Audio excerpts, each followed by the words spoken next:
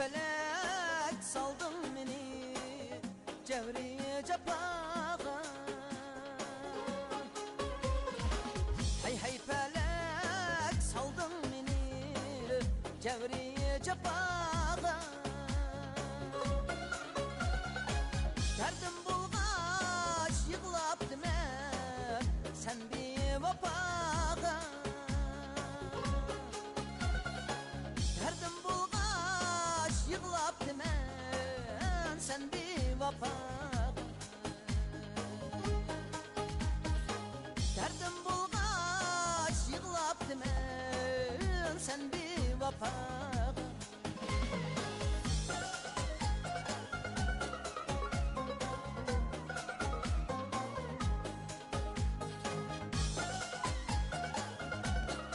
Welcome, Window to China. I'm your host, Xinyu Zhang.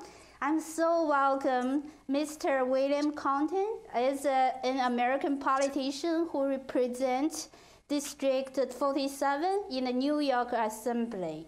Welcome. Can you introduce yourself? I am very happy to be here and honored to be here. My name is William Colton, and I am the state assembly member for the 47th District, which is in the southern part of Brooklyn, New York. And my district has about 140,000 persons, and it is a very diverse district. People coming from China, from Russia, from South America, as well as many people who have been in this country many years. So this is a district of immigrants, and it's always been that since the 1900s. It's very diverse, the population. Also, it's Susan Guan, it's a side of the Mr. Colton. So welcome, Susan. Can you introduce yourself? Hi, my name is Susan Zhang. I'm Assemblyman Colton's chief of staff. I have been working for him for 2 years. And I heard that you said Mr. Colton is very supportive. Can you give him a little bit remark? Yes, he always worked with community people. We have 5,000 people come to our office every year.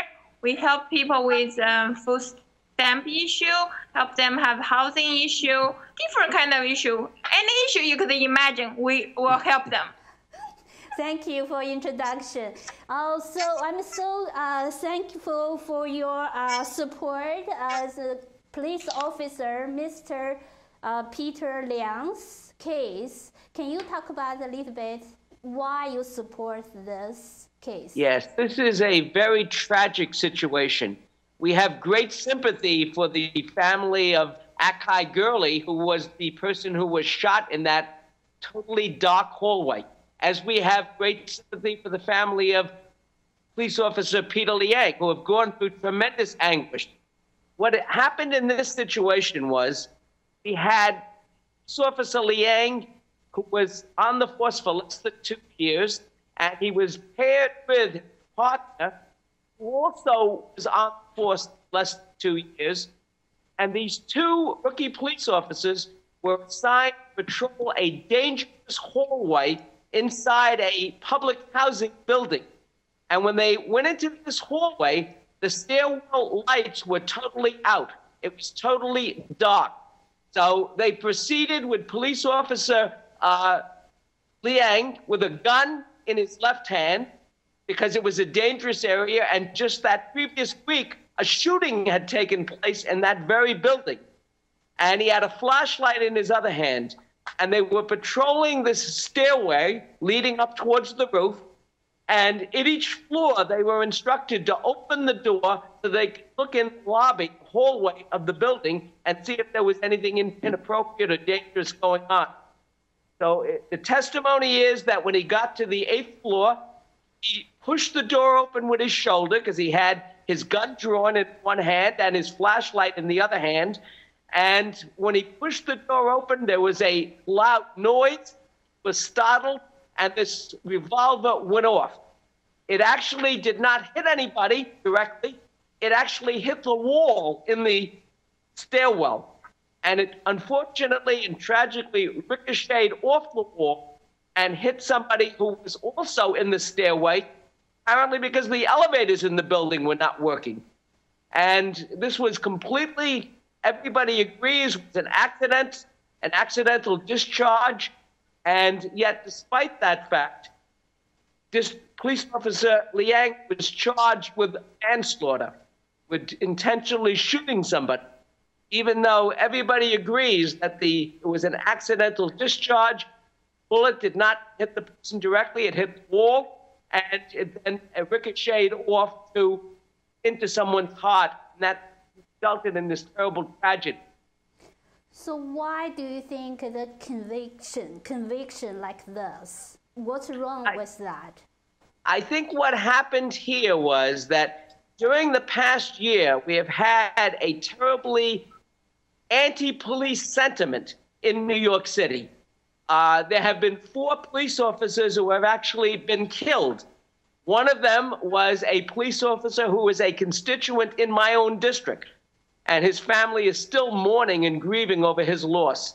There is a terrible amount of anti-police sentiment, and I think this influenced the context in which the trial took place. There were demonstrations going on. My understanding is that while the jury was getting its instructions from the judge and was getting ready to deliberate this case, the demonstrators were demonstrating and their voices actually could be heard by the jury. There was this climate whereby there was a fear that there might be violence or riots if the verdict did not go the way, people wanted it to go. And unfortunately, what happened was that the prosecuting attorney, who had admitted all along that this was an accidental discharge, but in his closing statements, and the witnesses had testified to that, all the witnesses agreed he did not aim his gun at the victim and shoot him, that he was startled by a sound, he had a reaction to it, and the result was the gun went off. But in his closing statement to the jury, the prosecuting attorney changed the whole story, and he said to the jury that the defendant turned around, pointed his gun at the victim, and deliberately pulled the trigger. There was no testimony to back that up, no evidence to back that up. And in fact, it was exactly opposite to the argument that the prosecuting attorney had been making all along. But unfortunately, I think it confused the jury, and it put additional pressure on them, because in a closing statement, there's no opportunity to present any contradictory evidence to rebut what his statement was. And unfortunately, I think that may have confused the jury. The prosecuting attorney also had the jury feel the weapon, the gun. And of course, when you have a startled reaction, if you had a glass of water and you have a startled reaction, you might crush that glass of water. But just squeezing it will not be the same as when you're startled and you crush it. And I think that confused the jury, and that's why I think, unfortunately, there is a very unjust verdict in this case. I think it's such a tragedy. It's not good for 2 families. Also, how do you think this time the Chinese community will do protest? Do you think it will cause the problem between the Chinese community and American community? In the years that I have represented the people in this neighborhood, I've always had the philosophy that you focus on the things in common, the common concerns, the common values. And when you do that, people will work together to come up with a solution to improve it. Now, in this particular terrible tragedy, there are a lot of causes for what happened, a lot of causes that are much more direct than blaming police officer Liang. Window to China offers insight to Chinese traditions to the viewers of Fairfax Public Access with a focus on education, politics, and development. Interviews with prominent figures such as politicians, artists, and local leaders on the program are conducted in the hopes of broadening the culture gap between China and other foreign cultures.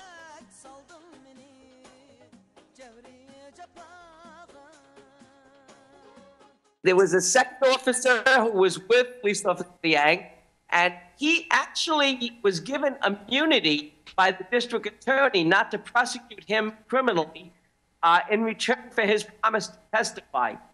And that may be the reason why he, testified. But the question is, if they're saying that something was not done, both officers were there. And if the gun should not have been drawn, and I can't imagine that because you're in a dark stairway. I mean, clearly an officer has a right to draw his gun when he feels threatened.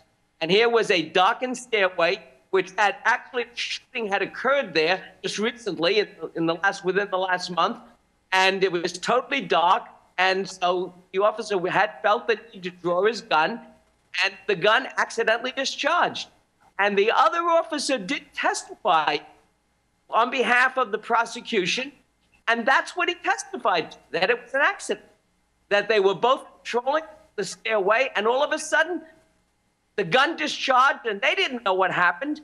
They didn't even know that the bullet had hit somebody because the victim ran downstairs bleeding with a bullet in him, and it was only 2 flights later that they discovered, when they went down to see, what the damage was, that they discovered that there was even someone hit. So, there's no explanation. In fact, the other officer has now been fired. A day after the trial, the other officer was fired. But this was an accident. And, bringing the action criminal action against one officer and not the other, there's no explanation. And there's no real explanation as to why, when you have an accident, the district attorney chose to proceed with it as a felony, as a manslaughter case. And there's no explanation as to why, when everyone at the trial testified that there was an accidental shooting, that it wasn't aimed at the victim, they couldn't see the victim, they didn't even know the victim was there, why the prosecuting attorney in his closing statement would tell the jury that the defendant pointed his gun at the victim and deliberately pulled the trigger.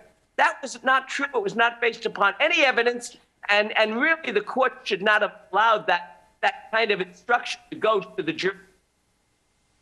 Yeah, I think it's argument to just say because after the tragedy, they didn't rescue the victims timely, as the past 4 minutes.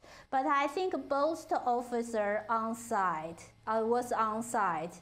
So if they have responsibility, both of them should have. Anyway, do you think any way this case could be changed around before a certain time? Yes, under the legal procedures, there are a number of rights that the defendant has. First of all, the next step is his attorney is going to make a motion to the judge to set aside the verdict on the basis that the prosecutor was incorrect in telling the jury that the defendant turned around, that police officer Lang turned around, pointed his gun at a victim, and pulled the trigger deliberately. That simply is not based upon any evidence, and the prosecuting attorney should not have told that to the jury.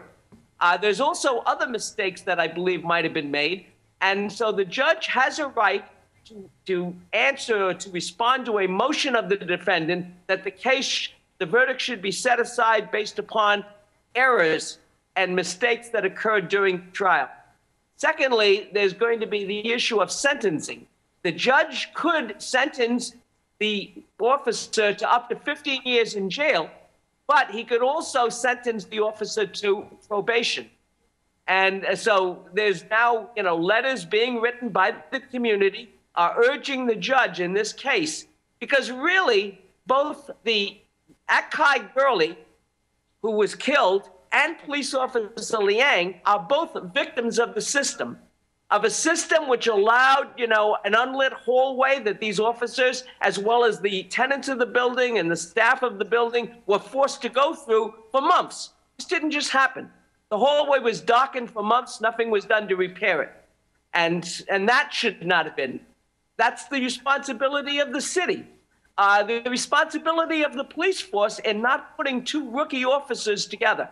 These were two rookie, and in fact, right after the trial, the city police department issued a policy statement that they will no longer put two rookie police officers together in such a dangerous situation. So these are causes to this terrible tragedy that are outside of the officer Peter Liang.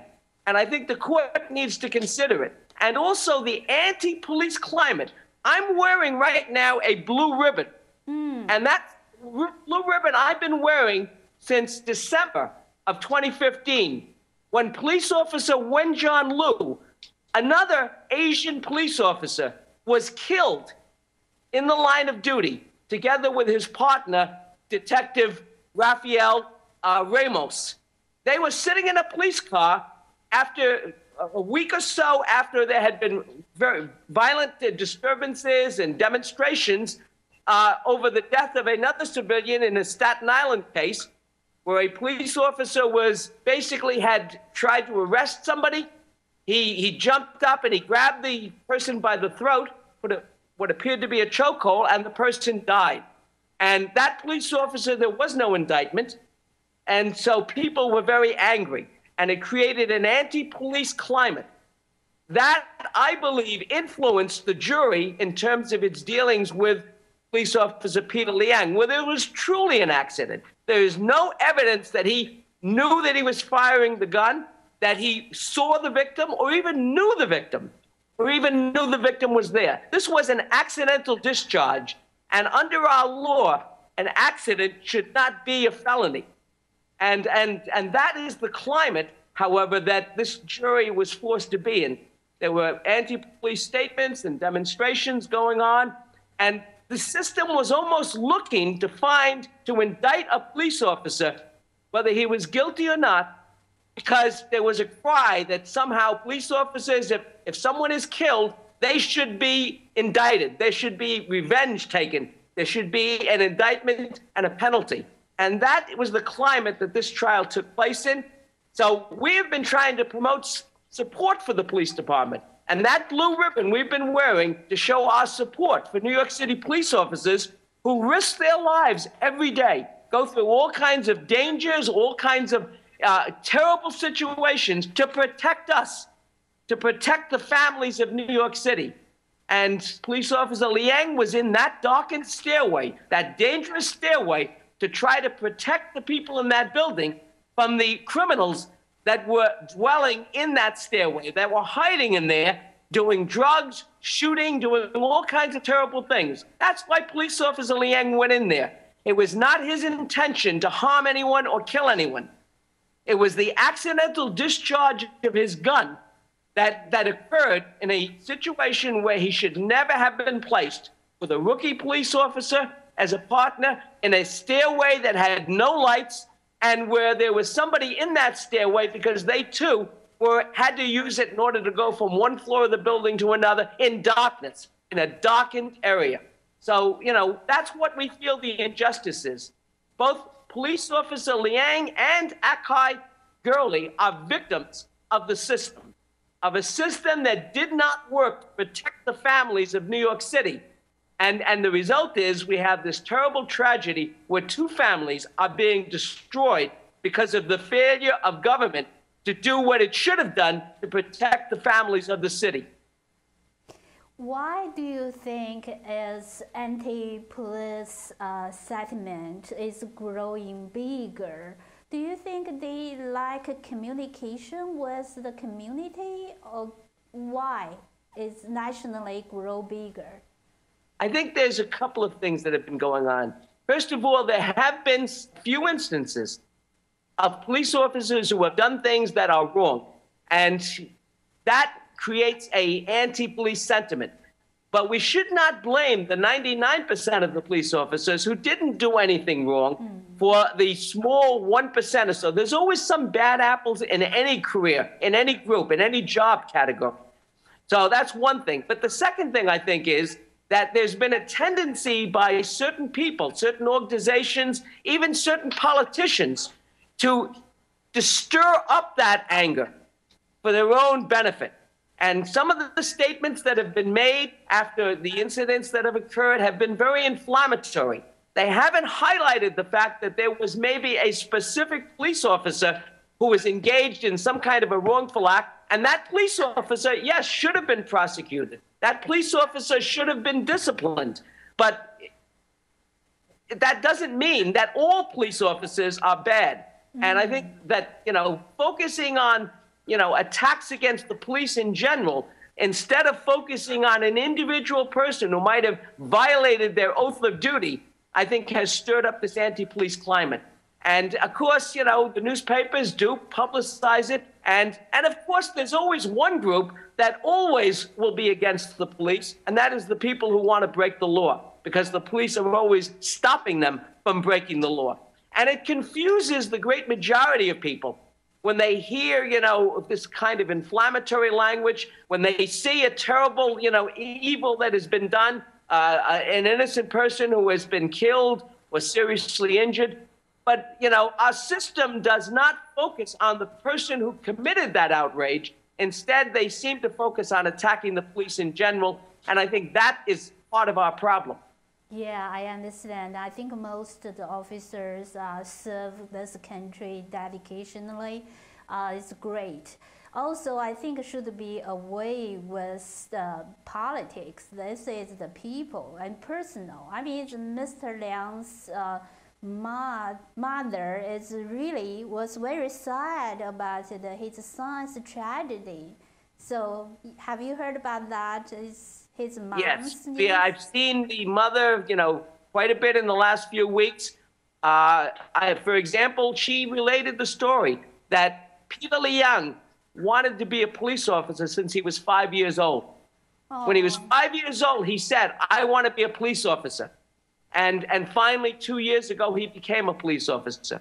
He had to quit his job with Homeland Security. He'd been working for Homeland Security. And he quit that job to take the job as a New York City police officer. So, this is a terrible tragedy, where you have somebody who basically wanted to be in law enforcement because he wanted to help people, because he wanted to protect people. And yet, what has now happened is he has been made a victim of a system by being convicted as a murderer, guilty of manslaughter, when in fact a terrible accident happened that he did not intend and that I don't believe he really had culpability in doing.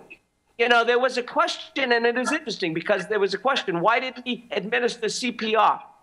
And it was corroborated by the other officer that they did not have proper training. They were on the dummy in CPR training in the police academy for less than 2 minutes. And he was concerned. Now, I think obviously one of the things here is that when someone gets shot in the chest, I'm not so sure. There has to be a decision made. Will CPR help or not help?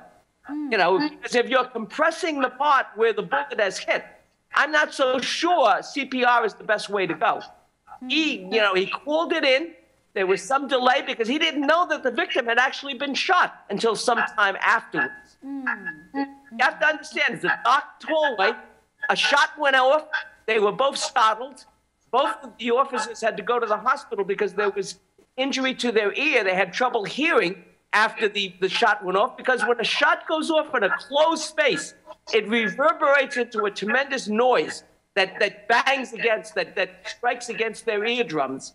So, it could be understandable, the shock and the trauma that they experienced, why they might have hesitated or not been able to think clearly, But the result is that 911 was called. There was an ambulance there within a number of minutes, and the two officers did not in any way delay or inhibit help from getting there. And whether they should have administered CPR, I think that's a judgment call that has to be made. But they basically did what they could do, and under the circumstances, they themselves were traumatized by this whole incident. Also, I think the audience have the one question. Why is the whole case during the jury, Officer Liang has any explanation why he hasn't have any intention? Why he didn't say anything? I think he did testify in the case, and he did say that it was an accident, that he did not deliberately pull the trigger. He testified that his finger was alongside the trigger, and that when that noise occurred, he was startled and he had a reflex reaction. Also, I have spoken to some people who have knowledge of guns, and they tell me that that particular gun that he was carrying, the Glock, right, is a gun that is known for misfiring. If it's dropped, for example, it can go off. And here is a situation where he's got the gun in one hand, a flashlight in another. He hits the door in order to open the door so he can see what's going on in the hallway. And at that time, the gun fired off. So, you know, this was an accident. There is no testimony whatsoever from anyone, not from the girlfriend of the victim, nor from the other police officer, nor from Detective Liang, that he turned and saw someone and fired at that person. There is no testimony whatsoever. This was completely an accident, and there's no way it's justified that he should be convicted of manslaughter under the circumstances of an accident. Got you. So I heard about, I just learned from morning news. Actually, the second officer today said he said something wrong. He grabbed, Officer Liang's phone after the tragedy. So Officer Liang will call 911, but the second officer grabbed the phone, say you don't call it. So I'm not sure this news is true or not, but I just learned in the morning. So I hopefully this case can turn around, because that's both tragedy for two families. So what do you think is the solution? We can condense it for two. We can do something for both families. What do you think? Well, I think that certainly is something that, we can and should do, because we certainly have great sympathy for both families. Mm-hmm. And we want to bring some closure to this. Mm-hmm. But, what is needed here when you have a terrible tragedy like this is justice, but not revenge. Because one family has suffered a terrible loss, that does not make it right to have a second family also suffer a terrible loss. Two injustices will never create justice. We have to make changes in the system that put that officer, the rookie partner, in a totally dark stairway, and that put Akai Early, the victim, in a totally dark stairway where this accident occurred.